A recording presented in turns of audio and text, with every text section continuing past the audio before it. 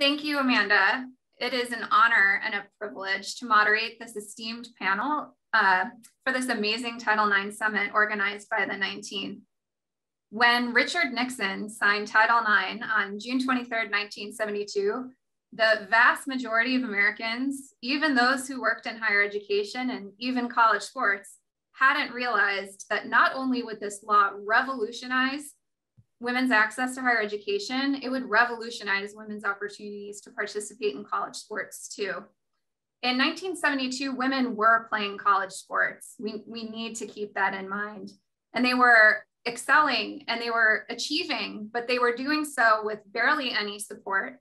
They were rocking it at historically Black colleges, actually. Places like Tennessee State and the Tiger Bells were leading US Olympic teams, and it's important to remember that history too. But comparatively, now 50 years later, we have programs that are nearly comparably funded. We have world-class infrastructure on our college campuses. We have a model that the world looks to and tries to emulate. 2 in 5 high school girls play sports for their schools. And we have a ratio of about 45-55 of athletes playing men's sports and women's sports in the college space. That really matters. There are 220,000 NCAA women athletes this day. That took a lot of work. It took generations of work. It took work on the ground. It took work to work against all the resistance and foot dragging. And there's a tradition and a history of opting into the responsibility of doing that work in women's sports. So we're here to celebrate that today. I'm a historian of American college sports and Title IX, and I love teaching the political, economic, and cultural context in which women's college sports have experienced this rise. But what I really, really love about Title IX is the stories that bring to life this law and what it has meant to American women over the years. All of us seem to have an intimate relationship with Title IX. And so I've asked each of our panelists to share a personal story to capture this relationship with this really critical, important law in US history. I asked them to think about generational change over time, or stories that get to and capture what this law means to them personally. So Congressman Lori Trahan, let's start with you. What's your Title IX story?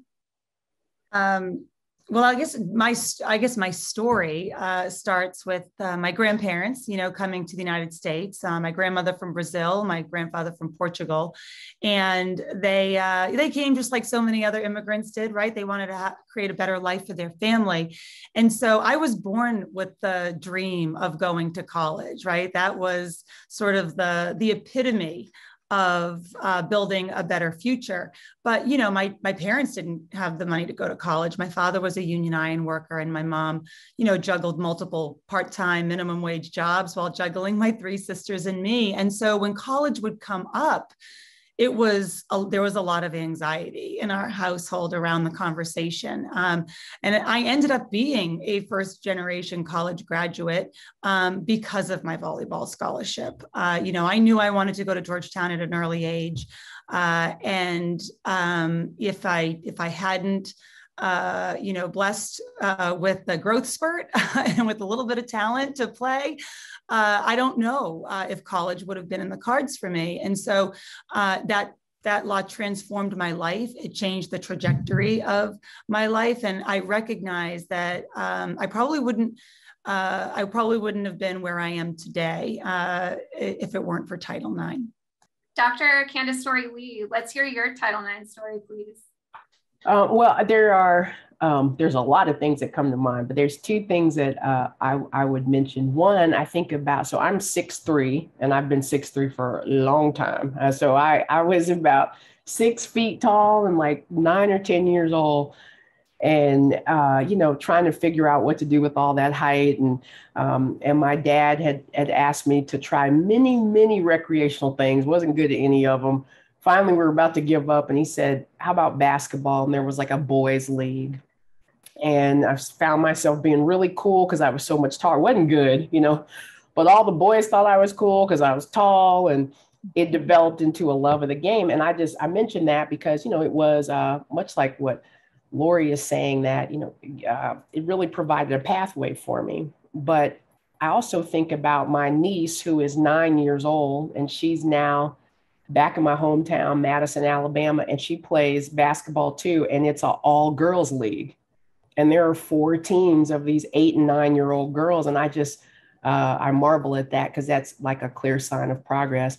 The other thing that comes to mind is I played basketball at Vanderbilt and had a tremendous experience. But the thing that I remember is that we had all the resources in our basketball program that the men had. You know, we were equal. There was never any question about commitment. And now, as an athletic director, I really rely on that experience. I want to ensure that you know, our student athletes also feel that they have equitable access and a high quality experience. Thank you. Coach Tori Tyson, let's hear your Title IX story, please. When I think of Title IX, I remember being at the University of Nebraska, and we made it to a regional. And I mean, everybody, I believe, was watching the World Series run right now for college softball on TV. That in itself is just unreal. The fact that they finally stretched our tournament out and it's getting treated like the Mills, you know, the baseball World Series, and there's rest time. That in itself is just unreal to think of where that tournament started. But I remember being in my junior season, and we got sent to the University of Washington.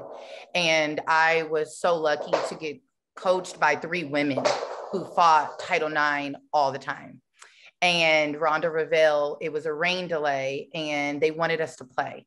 They didn't want to stretch the tournament out. So they wanted us to pick up a game, and it would have taken us all the way until like 1 a.m.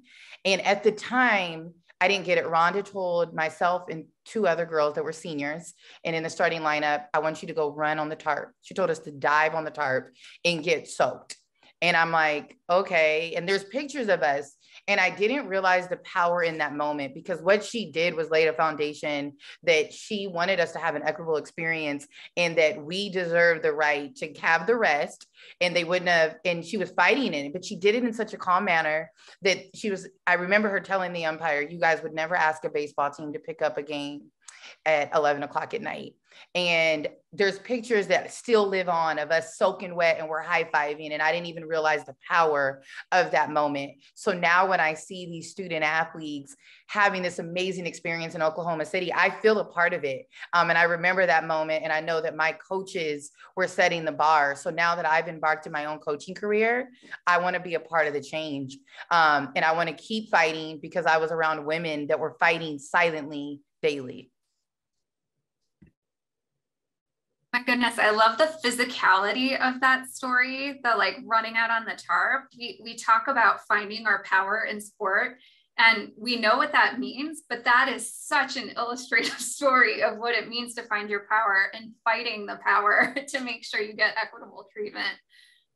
Gosh, I love that story so much. It's reminiscent of the rowing team at Yale that walked into their athletic director's office in the 70s with Title IX written on their stomachs, because they were protesting that they didn't have locker room space after they practiced when the men did. And it's those acts that are physical acts, you know, putting it in the face of people that really get the point across. And professional athlete Brittany Collins, we're using titles with everyone. And you know, when you go pro in school, you become a doctor. And when you go pro in sport, there isn't any title for that, but there should be. So I'm going to call you pro athlete Brittany Collins. Can we hear your Title IX story, please?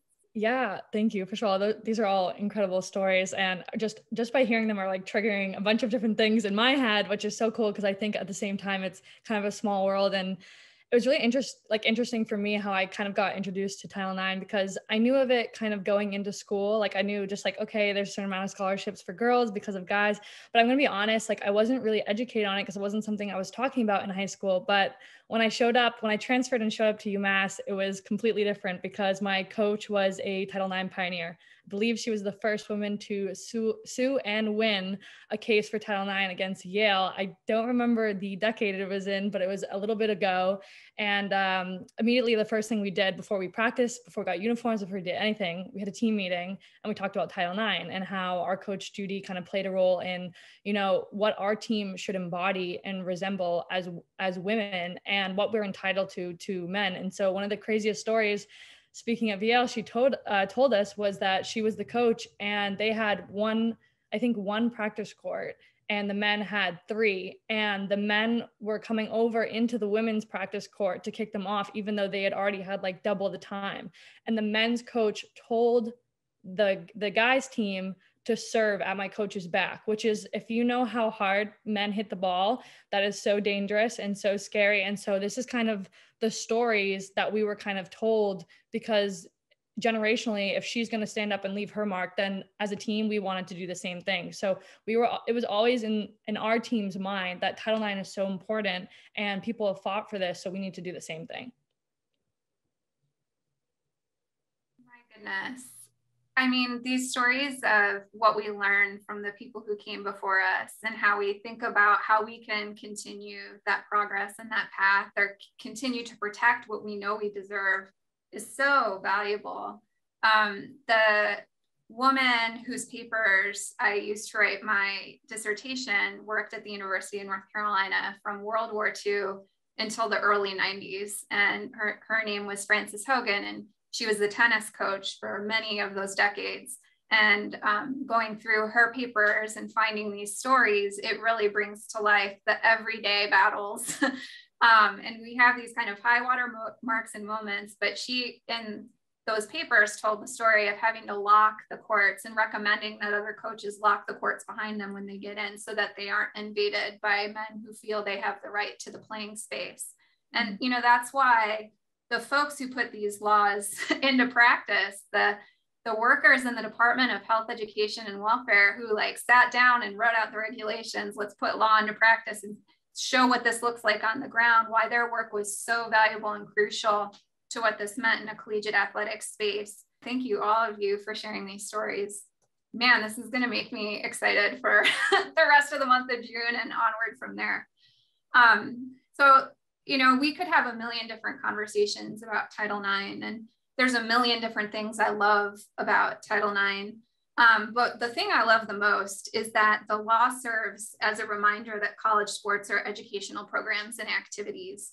And we've already been talking about all the learning that goes on in sporting spaces, especially for girls and women, and feeling powerful and having the right to have certain programs and activities and experiences and opportunities.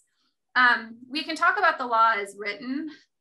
You know, that language, those 37 words, are about preventing discrimination. But what I like to do in the classroom when I'm teaching about Title IX is to flip it into a positive. We can talk about what the law is. This is an educational civil rights law. And we can talk about what the law means. In the context of sports, schools must provide the equal opportunity to play school sports. So it's a project. It's conveying the idea that this is a project that we need to keep working to create and expand and protect opportunities, and that they're educational opportunities. That's what makes this law so wonderful in the context of the world, that we define school sports as educational and the right to play school sports as a civil right. It's massively important. So what I want to ask all of you is, what do students learn about themselves and each other when they play sports, actually playing sports themselves?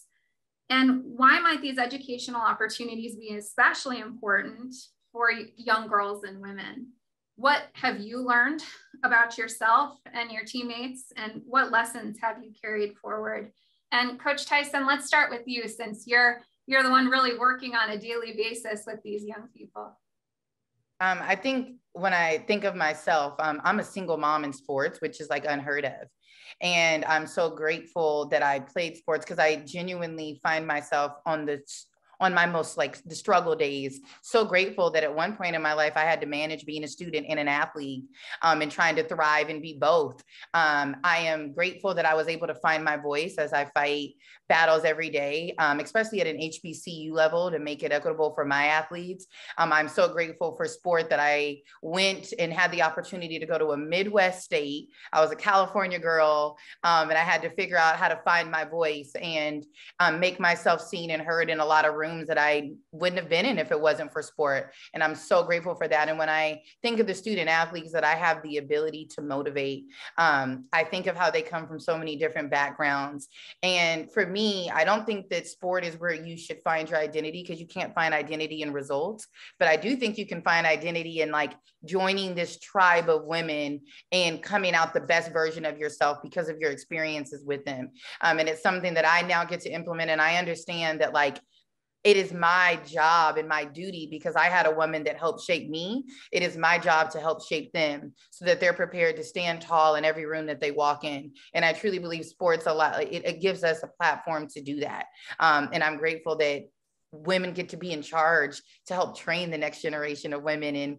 And we have a right and a duty to do that. And so I'm super grateful. Again, it gives us voice. It gives us a sense of purpose and all things you kind of need as a parent, as a boss, as a CEO. It just gives us lessons that carry with us everywhere. And these experiences, my 9-year-old went with us to our regional at Florida State, and to see the growth of our sport, they were treating us like first-class citizens. And so she thinks like, well, I'm going to go to the WNBA now. Like, I'm going to be a professional athlete because you guys got treated like a professional athlete. And we were chartering. She got to be on the jet with us.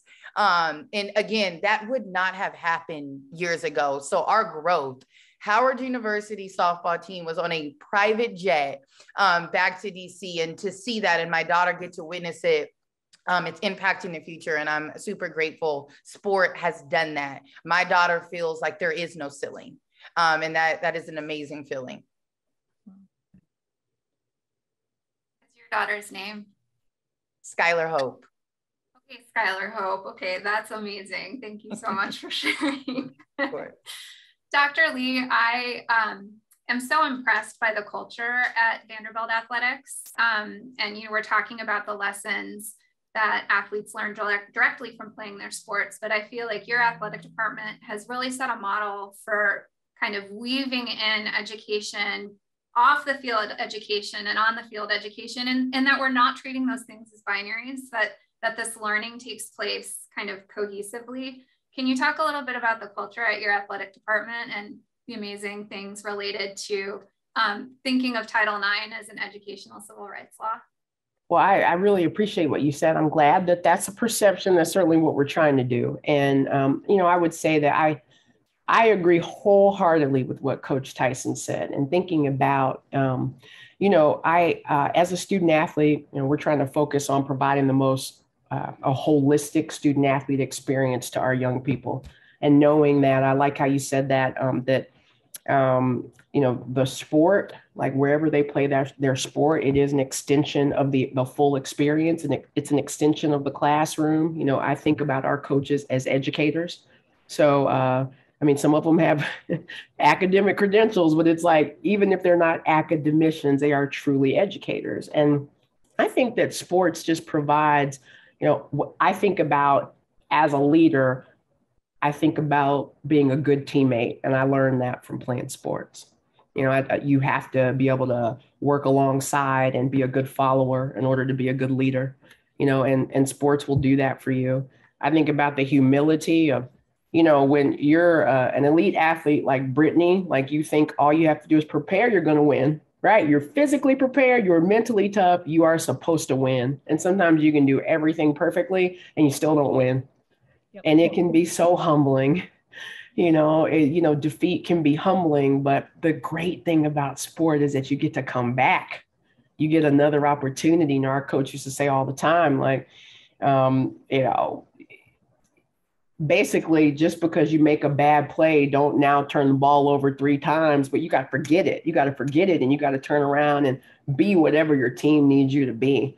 And there's so much power in sports, So what we try to do at Vanderbilt, and I know people are doing all over the country, is trying to leverage those lessons so that these student athletes, including our young women, feel empowered to take that and apply that so they can reach their potential in whatever space they're in. So, you know, I consider that the most important part of my job. Congresswoman Trahan, can we hear about your pathway to where you are today and the role that sport maybe has played in that, you know, with Dr. Lee talking about lessons of winning and also losing and how hard it can be to make yourself kind of opt into doing something so vulnerable as running for office. I imagine sports played a role in that. Oh, well, it certainly came in handy. And look, I loved listening to Coach Tyson and Dr. Lee because it is markedly different today than it was when we were playing sports. You know, I think about what my daughters are seeing as opposed to what I saw, and that so much matters, right? I don't think my daughters are ever going to see or not see a woman running for president, right? I don't think she's ever not going to see, you know, women's sports on TV. And we've got a lot more work to do, and we could talk about that later, but the optics matter. And I can't even emphasize enough how crucial playing sports was to just the latest thing I did, which was running for Congress. You do have to understand defeat, what to do when you lose, right? How you reflect on how you get better, the discipline of sticking with something, of practicing, you know, learn by doing, right? I mean, all of those skills that I didn't even have an appreciation for while I was doing it as a young woman. I just did it because I wanted to win. I wanted to get a scholarship. I wanted to keep playing. I loved my team. I didn't want to let them down. And then lo and behold, I'm in the private sector, you know, leading a sales team, and everything that I'm doing there is about, is like, you know, drawing on the skills and the, you know, the practice and of playing sports, and then, you know, winning a campaign to Congress. Those require much different skills than actually being a legislator, but they both kind of tapped into everything I learned about sports. One, how to win and get better as I go, and to do things that are uncomfortable, and to be coachable, but then also to work as a team, right? I mean, you can't, I think Dr. Lee said it best, you can't make, you know, you can't hold on to setbacks. You have to figure out a way to get back in the game and to make the next play. And, you know, I work with Republicans a lot because I don't feel the setbacks as deeply or as emotionally as I would if maybe I didn't play sports. And so I think everything that I've done and everything that I do just in my daily life, I could trace back to something I've done on the court. And I think that's the power that I want to teach my own daughters, which is really exciting, but that I also want to make better for them in terms of finally getting to this point where we are living up to Title IX in this 50th anniversary year.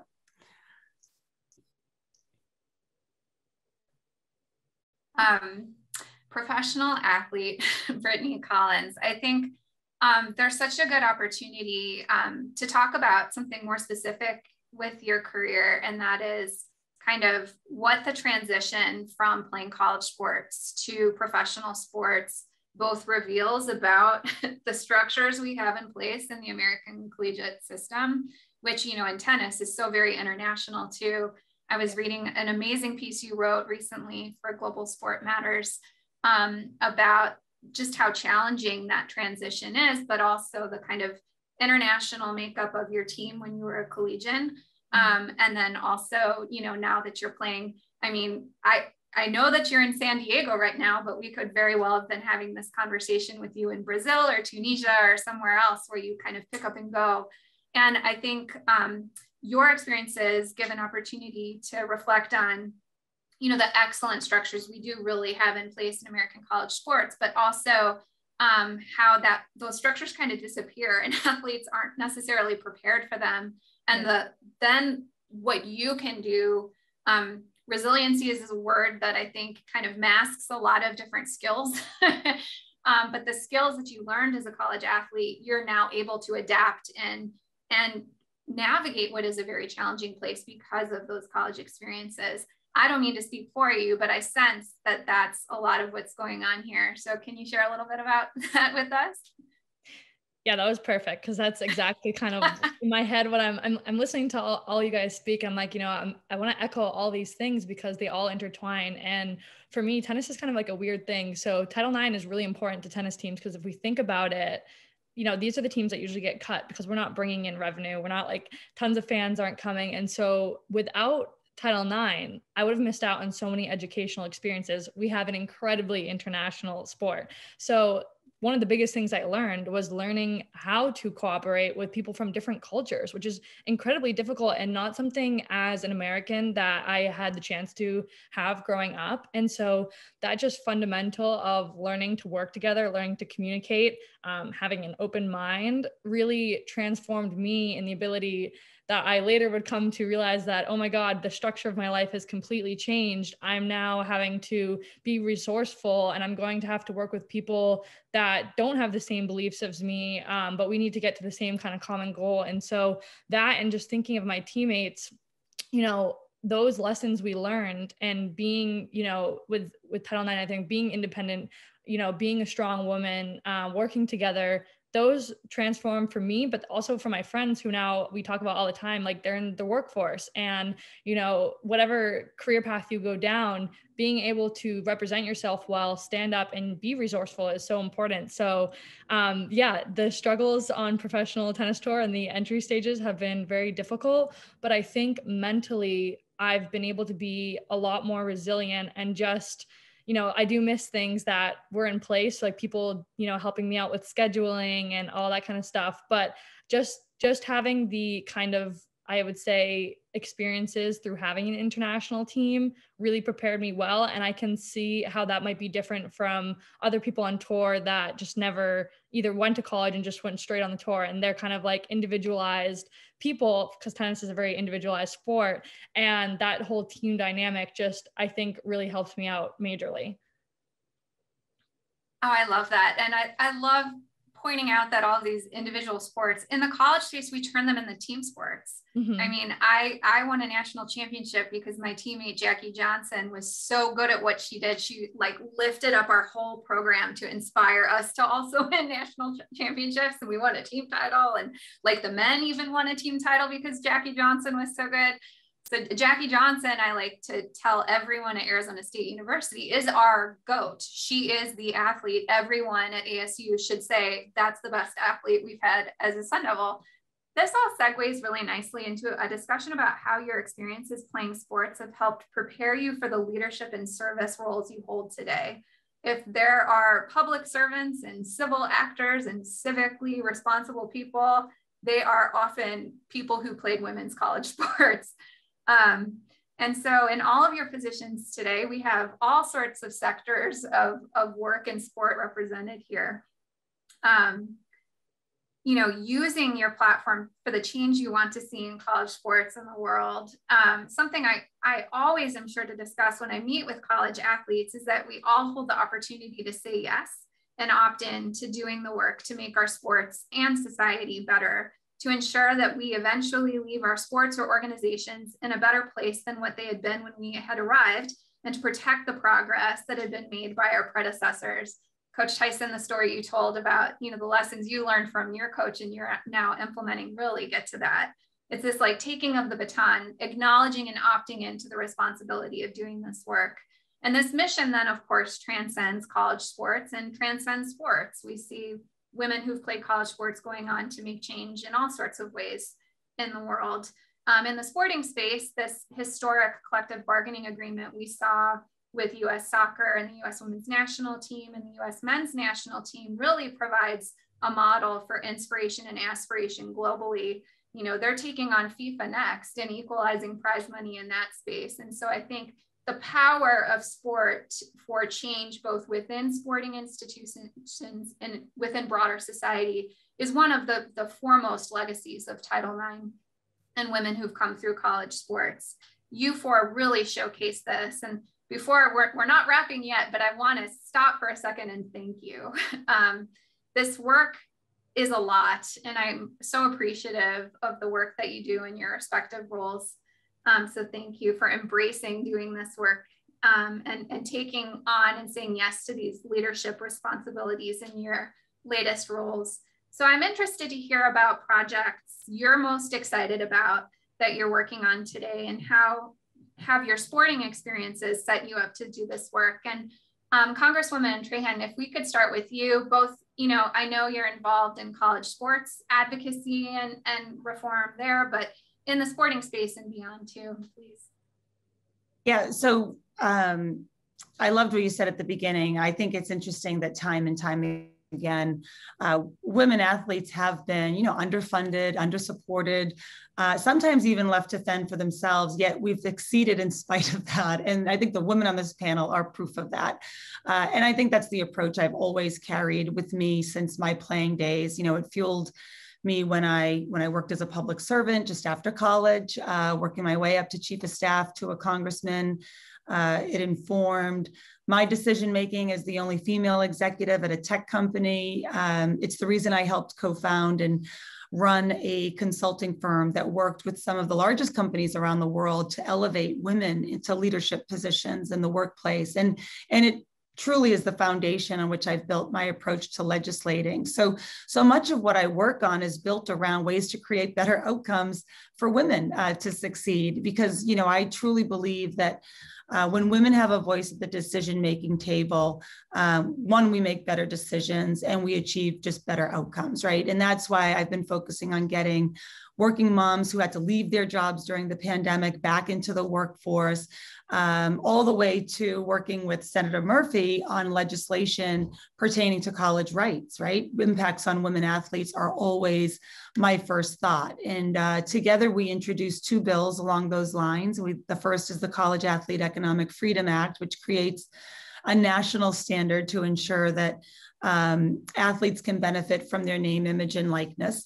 And the second bill is the College Right to Organize Act, which would allow athletes to join together to advocate for things like training facilities and health services. And of course, advocating for any sort of positive change in today's political climate has its challenges, but that's where being an athlete has prepared me to put in the work to get it done. So it really is about making sure that we make it better for the future generations. And I think there is a really cool conversation right now that is happening that wasn't happening when I was playing. And I think that's going to bode well for women, because women's sports are the growth of sports, right? I mean, we see it today. We see the surge in attendance and following. I know my kids are super jazzed by what they see. And so when you think of how that's going to,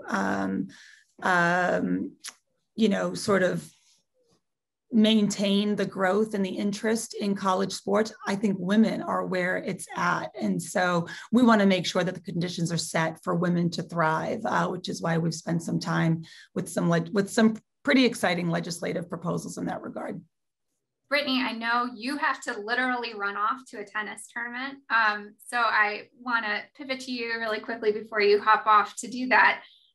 You, I know, have been engaged in much of the advocacy that Congresswoman Trahan was just talking about. And so you're now using your platform and your voice and learning from your experiences to advocate for the change you'd like to see in the collegiate space.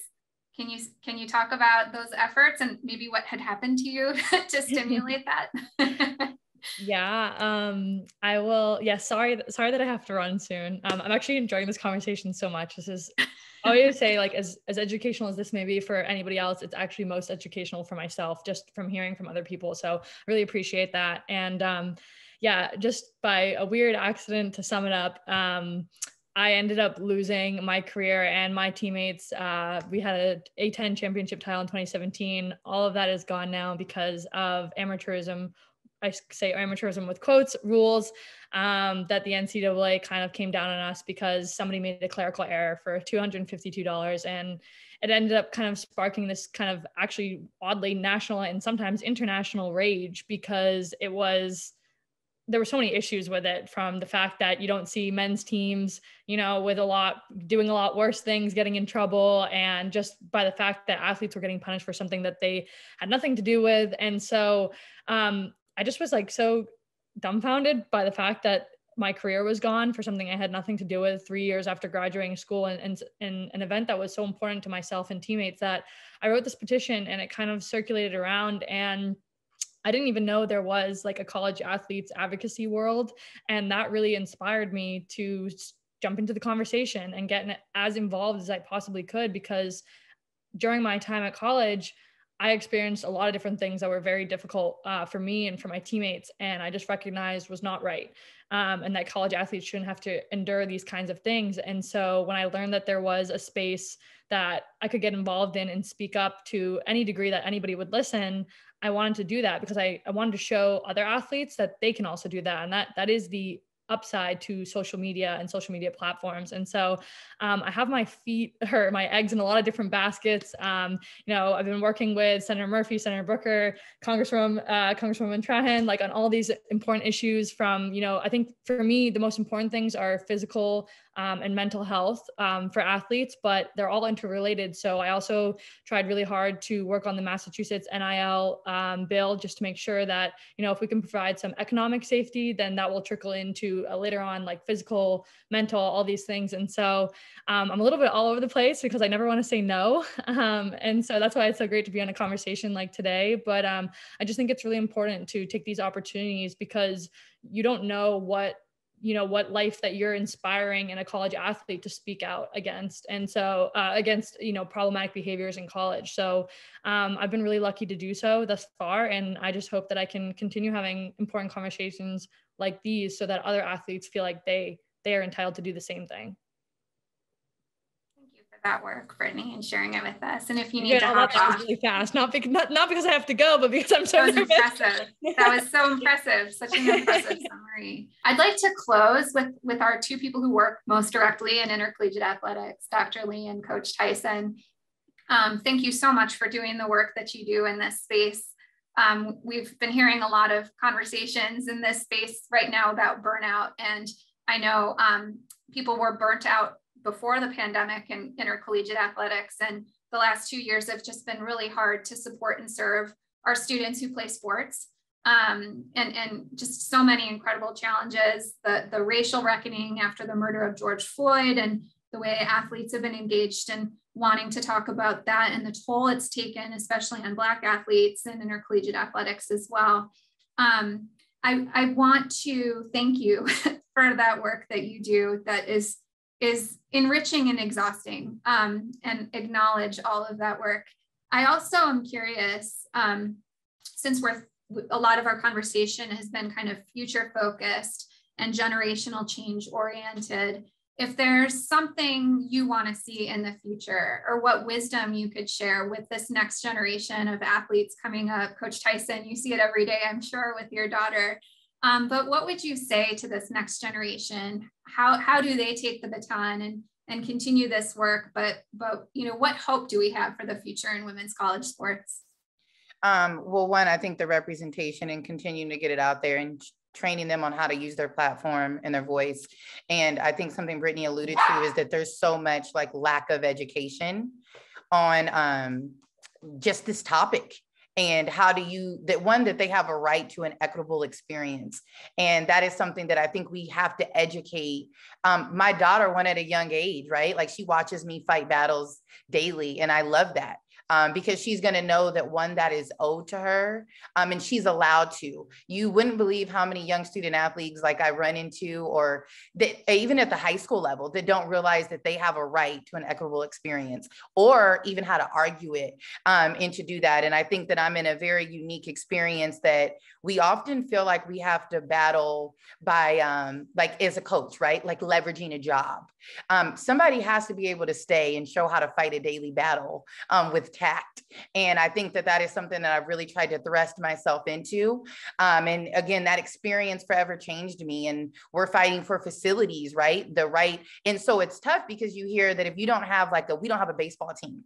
So then what do you do there? Like, there's nothing to compare to, but it is, you have to let yourself be seen. So when we struggle, we have facility issues here. I have us go practice right in front of the gym, and they're watching us get after it, and they have to see us.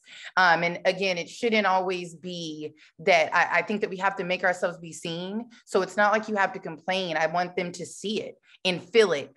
We shouldn't always have to go and cause a rage on a social media for that to happen. And so I want them to know, let yourself be seen, and you are allowed to fight for an equitable experience. And I think this next generation, Skylar's age group, they're going to know. I'm excited for them. And I think that we just have to empower that. I have to let it be okay for her to use her voice, to let it be okay for her to see me using mine and my athletes. I have her sit in on my conversations when we do have these. There are certain things that come up, and I let my team know we're going to do this and we're going to handle it this way for this next generation. So I think it's just empowering, encouraging, but most importantly, educating them that they have the right to these experiences and how to go about it. So I think Brittany's story is so cool because so many athletes and just young women in sports in general have no idea how to go about this, or that they have the right to go about certain things. So I'm super excited to continue just to be an educator and do my part in that. Thank you, Coach Tyson. That's inspiring. Dr. Lee, with the last minute we have left, and I'm sorry for the hard stop, can you tell us your thoughts for the future? I just want to say, everything was so cool today. So I'm so glad to be a part of it. It was so enriching. And I would say that every woman on here showed that within our own realms, we can make an impact. Right. So you cannot do everything, but there is something that you are uniquely positioned to affect. And if we can do that for each other, especially in the spaces that were not carved out for us, which we all know about those spaces, because that's most spaces, then, what an impact we can have. So, it's a real privilege. So. Thank you. Thank you all. Thank you to our esteemed panelists. Thank you, Faith Smith, Marissa Nelson, Amanda, and everyone at the 19th. This is an incredible program you've put together. And thank you to the audience for learning with us. Creating, expanding, and protecting inclusive participation opportunities in school sports takes ever-present work. And I hope this conversation has served as inspiration to opt in and say yes to that civic responsibility. Thank you.